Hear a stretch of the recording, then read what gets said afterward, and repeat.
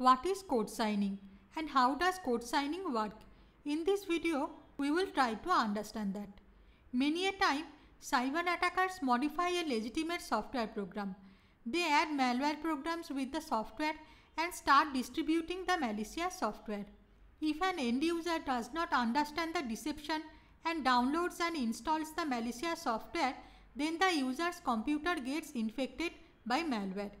Code signing is a process using which the executables and scripts of a software program are digitally signed. Code signing ensures an end user that the user has downloaded authentic software from a trusted software developer and the software is unmodified after it is released. Code signing uses cryptographic hash and public key cryptography to validate the authenticity and integrity of software. How does code signing work? Let's try to understand that. A software developer first generates a public key and a private key using public key cryptography.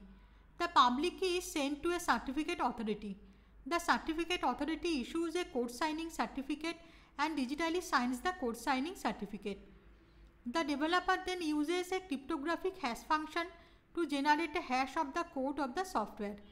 The generated hash is then digitally signed using the private key of the software developer and released along with the software. When an end user downloads the software, the user's system uses the corresponding public key of the software developer and verifies the digital signature. Please note that the authenticity of the code signing certificate is verified with a trusted certificate authority.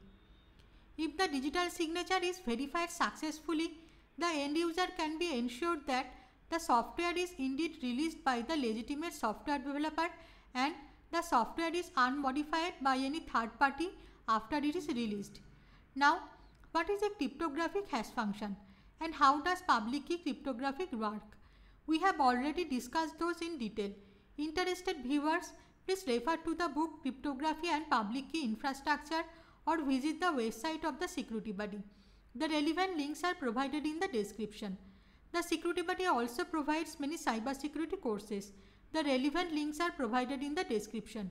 You can also subscribe to us and get notifications on recent videos.